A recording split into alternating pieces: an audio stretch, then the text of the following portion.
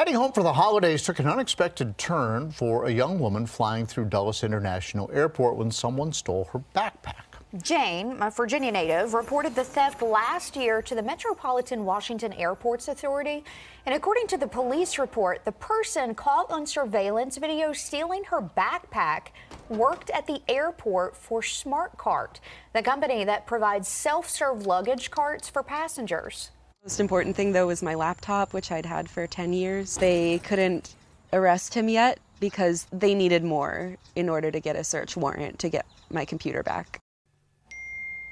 And then an unexpected message changed everything. Jane said that she woke up one morning to a text from an anonymous Instagram account. When she opened it, she found a nude photo of herself. Jane says the photo was part of an art project stored on her laptop and says she hadn't sent it to anyone. Wanting to take control of the situation, Jane decided to do her own detective work. So using an online search tool, she figured out the suspect's IP address and even his GPS coordinates, and it came back as an IP address registered in Springfield, Virginia. So she passed that information on to police, who did surveillance and eventually obtained a search warrant. For an investigative process to play out in a lawful way, you have to be very methodical, and there's a lot of interagency work that also takes place because this investigation left the campus of the airport.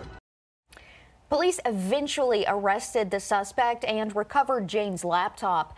The suspect's employment has also been terminated.